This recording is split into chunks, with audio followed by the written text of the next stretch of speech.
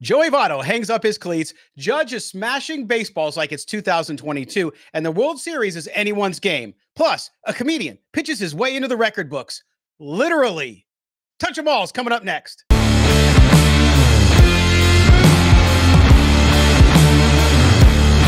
Hey, everybody. Welcome back to Sports Knots Weekly MLB Digest. Touch 'em All. I am your host, Scott Branson. There's so much to get to. We're diving right in head first now. So let's go.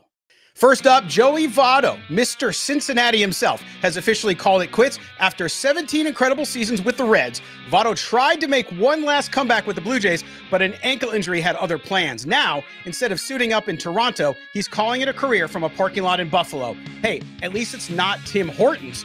Votto, just shy of 41, leaves behind a legacy that's bound for Cooperstown. Six-time All-Star, 2010 NL MVP, and an on-base machine. Votto ranks second all-time in Reds history for homers and doubles. But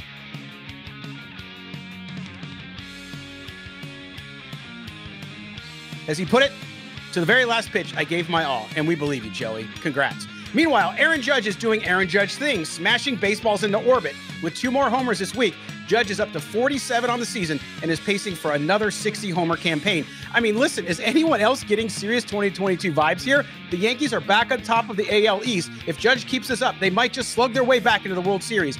And speaking of the Yankees, who's winning the World Series this year? Honestly, it's anyone's game. I've got 10 teams with 70-plus wins, but not a single clear-cut favorite in sight. The Dodgers are limping, but still dangerous. The Yankees are flexing their muscles, and the Phillies are hanging tough. But don't sleep on the underdogs. The Padres are heating up at just the right time. The Diamondbacks are channeling last year's magic, and even the Royals, yes, the Royals are making noise in the wild card race. This October is shaping up to be March Madness with bats, balls, and way too many sleepless nights. Buckle up, because it's going to be a wild ride in Major League Baseball. And finally, let's talk about the real MVP, comedian Eaton Levine. This guy just set the Guinness World Record for the most ceremonial first pitches in a year, 40, and he's not done yet.